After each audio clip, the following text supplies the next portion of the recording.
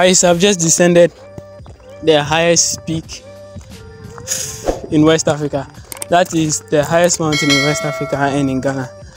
So I heard there is another waterfall around the same area, so I'm going right there to check that place out.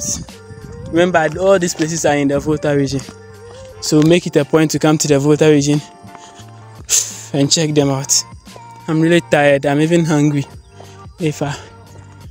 There is no restaurant around this area. I only get some drink along when I was coming from Hawaii, so when I get to some place I'll just have to take my drink and then continue the journey to the waterfall. At the end of the video, I'll tell you my total amount that I spent throughout this journey here. So you stick around to the end of the video. And don't forget to like, share, and subscribe to this channel. And also, one thing I love about this area is it was only the roads. You can see all the roads are tarred, and then we have road signs on the way. And the vegetation here too is cool. We have trees all along and road signs all over. And there are some communities also right here. We have some communities here. Some people living in the communities. Climbing the mountain is really stressful. It's an adventure, and it's really like stressful, but it is worth it. I would like you to come to Afajatu, visit Afajatu, and see how the mountain is like.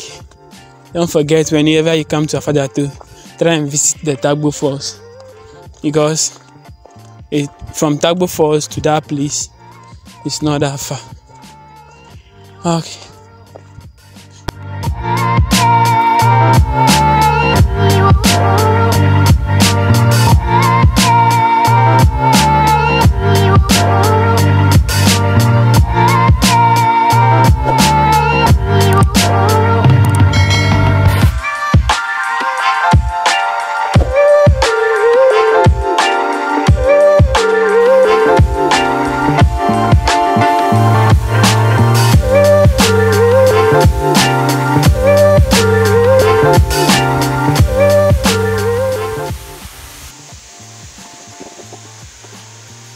You are welcome to Tagbo Falls. Relax. No swimming. Wow.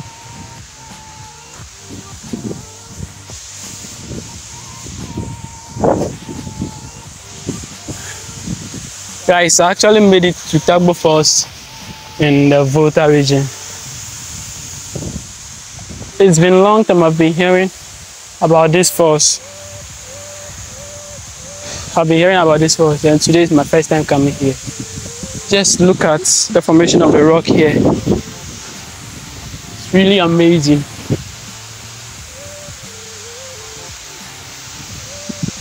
The formation of the rock down here, and there is a cave. There's a cave down there, and the water is really high as well. It's really high.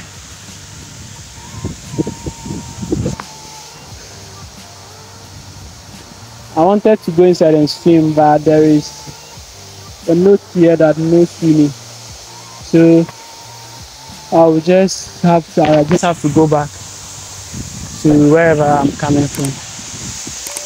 No swimming. The place is really cold, really cold, and there is a cave down there. There is a cave down there.